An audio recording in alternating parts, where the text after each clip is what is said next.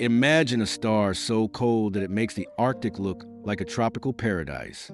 Meet WISE 0855 to 0714, the coldest known star in the universe, sitting at a frigid minus 54 degrees Fahrenheit, or minus 48 degrees Celsius.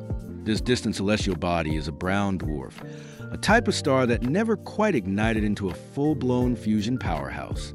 Instead, it hovers in the chilly realm between a planet and a star, radiating minimal heat.